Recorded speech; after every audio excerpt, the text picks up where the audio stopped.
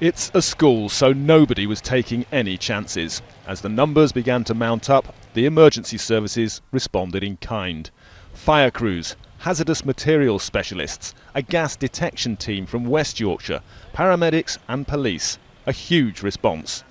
But after 3 hours of looking, they found nothing. It was a hot day, the room was quite warm. We're kind of the view now that perhaps some of the children just fainted, and it might have just a ripple effect throughout the school. So gradually more and more children start to get anxiety or start to be a little bit concerned, and the thing has just obviously escalated.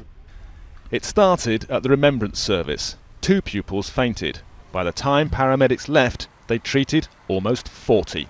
For parents, the biggest concern was the lack of information. We got a text at 3:30 saying the kids were coming out, so that's as much as we know. And what do you think they should have done? Maybe said that kids are all right and nothing to worry about. It was such a big incident that the town's MP was reporting to the Secretary of State for Education.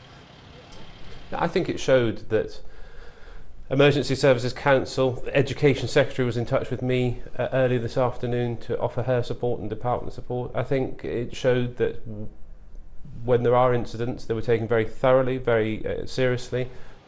In the end, nobody was taken to hospital, all the affected pupils went home after being seen by a doctor, and nobody was any the wiser.